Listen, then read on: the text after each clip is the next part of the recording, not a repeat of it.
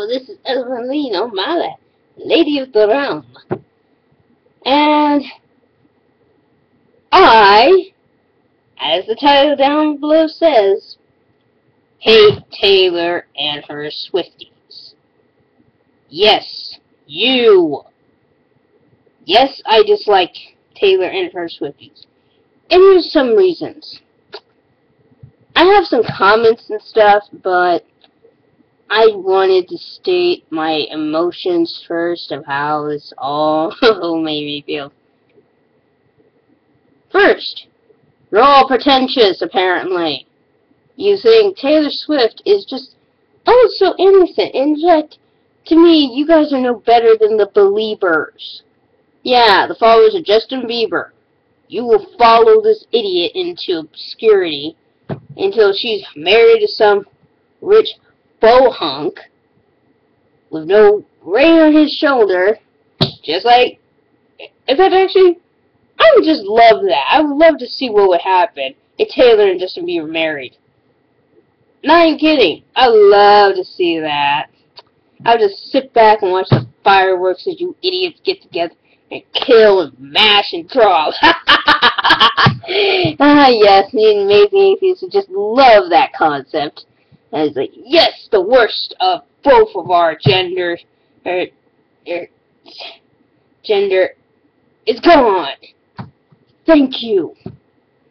But it won't happen. It just won't. Because, and another reason why I dislike Swifties as well, not just because you're pretentious, is that in reality, Taylor Swift to me doesn't really have to do anything to look pretty. I don't think she's doing anything special. Trust me, if she wanted to do something really special, if she wanted to do the whole feminist punch to the face, and yes, I meant that punch towards you. I know I'm not supposed to be violent, but oh my god, I can't stand it. When I read all these emails off of my older video about Taylor Swift sucks. The first time, it was a joke. Okay, again, a joke. It was kidding around. Mostly because maybe in my head, I do view Taylor as a bit of a joke. Yeah, I think the whole, America's sweetheart thing is just a bunch of bull, okay? Doesn't matter who it is. Because guess what? We had Britney Spears. She used to be America's sweetheart before she went psycho. Yeah, there was a time when she was reasonable. And then worst, you hate Justin Bieber out there? Those who hate Justin Bieber? And you have all the right to hate him. I hate him too. But I hated boy bands back in the day. Mostly because you would get all these, I'm sorry, when boys are fans of something, yeah, they get a little bit of that fanboy rage, like, alright, yes, I'm going to party all night, yeah, rock it, suck it. It looks like fun. But girls, it's, oh my god, freaking Justin Bieber and Taylor Swift are married or something. Give it a rest. Oh my god. You idiots. Go jump off a bridge. No. Okay, I take that back. I don't want to say that. No. I don't want you to jump off a bridge. No, I just want you to stay away from me. I'm not kidding. If I had it my way, I would probably get like a something like a sort of a, what is the word? Restriction order, just so I don't have to be around those idiots anymore. And I know you all love her because, she appeared on Ellen DeGeneres, and I love Ellen as much as the next person, but I don't like her show that much. No offense to Ellen again. She's an empowering woman in her own right. I like seeing that she's comfortable in her lesbianism and all that stuff. I don't think it's quite the word to say, but you get the idea that she's comfortable in her sexuality and she's happy. That's good. But, Taylor freaking Swift. Let's just put it this way. I like the Rosie O'Donnell. A lot of people don't like her. Yeah, maybe to me, for some reason, I used to compare her to Roseanne Barr. See? And last time I checked, Roseanne Barr, I think she's straight. But I wouldn't have cared if she was or wasn't. Because, to me, you just had to have the harsh female stereotype. That's just how it was. She was doing the, I'm a proud redneck woman, and I ain't gonna lie about it. And I think that's a good attitude. Because, even though I'm not really a redneck woman, I do have education. Basically, that's what redneck means. No education at all. It's that whole, you know, you got blue collar, white collar, which I think white collar is like top of the tops. Blue collar is like, you know, it's, I think it has something to do with the degrees of someone sweats or something like a white collar job. Well, you didn't work out in the field, you didn't get dirty, because, yeah, no man was going to get that outfit dirty. Considering what the wife would have said. And then blue collar, well, you could be a construction worker or a foreman or, you know, you work in the lower level jobs, you're middle class. And then you got redneck. Bottom, nope, you know, you're wearing what I'm wearing. Wife beater kind of outfit. So mine isn't white, and I don't have a little mullet or anything. Or at least I shouldn't be having one. You know, I'd love to see a woman with a mullet. It's kind of weird. Why would a woman have... How could a woman really have a mullet? Yeah, but who cares? You know, the thing is, girls who love Taylor Swift, I admire that you have a strong female role model. But you know, there are other people besides Taylor Swift to look up to.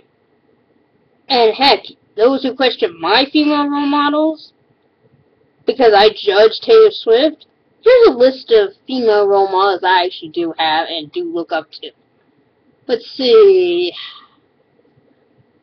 There's Sky Sweetnam, Avril Lavigne. Hey, she got some nice, both got some nice pipes. Nice. Now, if you wanted to go into cartoons, I really actually quite prefer the non-Disney princess types already.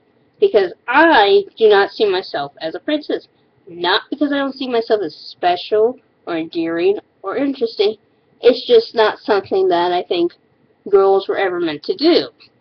That was just, you know, basically here's how a princess works. She just sits up there and does nothing. She's kind of a... she's just kind of a pass-along piece, you know? She doesn't matter much. No offense. It's not saying we shouldn't treat a girl like that. Because there have been other female characters that have challenged that stereotype. Like, I love Jasmine from Disney. Hey, Disney's Aladdin. Yeah, I'm aware of all the little things going on in that film, but I love it. And even more so now. But I mostly enjoy more tomboy characters. So, yeah, I like Merida from Brave. Even though, I don't know why so many people dislike tomboys now. What did we do to you? I mean, okay, maybe we're not the symbol of femininity, but I think we're less offensive than most girls are. But, you know, we're tired of seeing the Taylor Swift, Britney Spears concept. We don't care that you fat women or fat girls like her or not. And no, it's not because look at me, I am not, okay, well, you don't see much of me. This position, let's just put it this way. I have no place to really talk about being fat, okay? We're just saying, how about this? Maybe this would empower girls a little bit more. Stop putting the pretty girls up there, especially Taylor Swift, okay? She's like the worst role model in my opinion, second to Britney Spears. Yes. Not because of what she did. Well, I'm sorry, Sassy, but I have other things to entail. Yes, I have a cat, and yes, you just heard him yell. Only a pet is not fun. But also, dealing with Taylor Swift and her dumb fans are not any more fun. Now, I've only had one encounter, but I know this will spawn multitudes of other encounters. Because I'm sure my viewership of that video is going to grow and grow and grow and grow. Huh. Huh. But that's what I'm saying. I'm ready to take you guys on. I don't care. I really don't care. What you have to say about her. Really, I don't. There's nothing. Nothing at all. Zero that you could say to me about, oh, but she's so pretty and she's so empowering. To you, okay? To me, I like Sinead O'Connor. Yeah, she shaved her head and went a little nuts, but I like that. I sort of like that. Oh, Luna Lovegood is another female role model who's not super girly, or at least if she is girly, it makes her seem less obnoxious. But yes, Luna Lovegood goes up there too. Do I see her as a super strong one? No, I just see her as a, everything's good, I'm just a very sensitive person, but I don't let everything get to me. I just want everyone to leave me be. I know a lot of people don't see her this way, but I found a new way to look at my little, Disney princess, Ariel from The Little Mermaid. Yeah, I like her. What of it? Yes, I'm aware of the stereotypes on the LGBT counter there, but I think she's, I think if you actually look at her character, she's an interesting person. She's daring. She actually wants to go out and find things. Yes, she betrayed her father, and yes, I guess it's, we don't want, as women, we don't want to be seen as childish. Even though, I hate to break it to you folks, we are childish. I mean, hell, if our nails aren't perfect, we're like, oh my god, give it a rest. If our breasts aren't big enough, oh my god, we make a big deal out of it. And yes, I understand why, because I guess they're seen as empowering. And I know I should be, gripping my chest like this, but what are you going to do about it? At the same time, I just want this kept in everyone's heads. There's nothing wrong, personally, with Taylor Swift and stupidity, recent or past. Even though she did break up a wedding, which was not a very nice thing to do, Taylor, since you're all about love. Oh yeah, that's another thing I hate about her too. This. Why can't you people just do this? This means love too. Now, it could also mean death, but this also means love. This means love in sign language. I know how to do it. You learn how to do it. This just looks like, oh, well, since the hippies had this, we had this, we must have this. God, I hate this generation. And sad part is, I'm slightly part of it, because Generation Y, even though it's a cutoff from, well, no, we're not a cutoff, you guys are the cutoffs.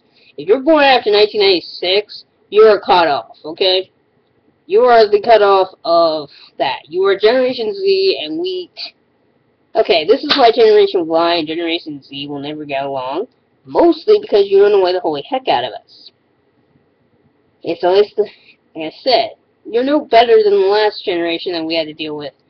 Which, those were our brothers and sisters, and we were just like, just kill the Backstreet Boys. I'll do anything. I mean, I listened to them out of the whole Schadenfreude thing. Just remember good times. Do I look up to them? No. They were just fun, and that was back when music videos were actually kind of cool. Nowadays, they suck. Okay?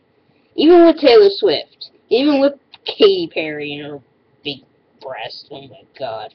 But I'm glad there's some people who like her. It's just, I don't get it. I don't get why anyone likes her.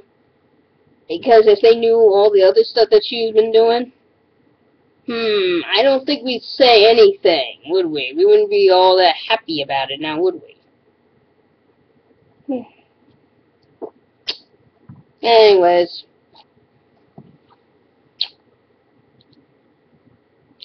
that's just my personal opinion.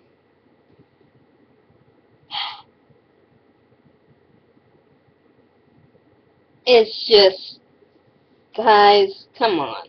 Can't we all just get along when it comes to music? No, apparently. Never will, probably. It's almost like there will never really be world peace. Maybe agreement, maybe world agreement where we just leave each other the F alone, huh? And just go far, far away from each other, at least find certain corners, this is your area, this is my area. Why can't we do that with music? And why is it we have like these immature teenage girls who we cater to in this media? I mean, I do agree. It might be a scale up from 20 years ago when we had the grunge movement, which I still think was pretty damn cool, huh? Because you just had these disdain people, and it made being a teenager actually look cool for once. Taylor Swift and a lot of this new music out there, I think it's just, oh, look how pretty, and yeah, that's nice. Thank you for that word of nonsense, Taylor. Hey. But that's all I really should be saying. Anyway, this 17. I guess if I wanted to have another Taylor Swift rant, I'll make another video. But anyways, see ya.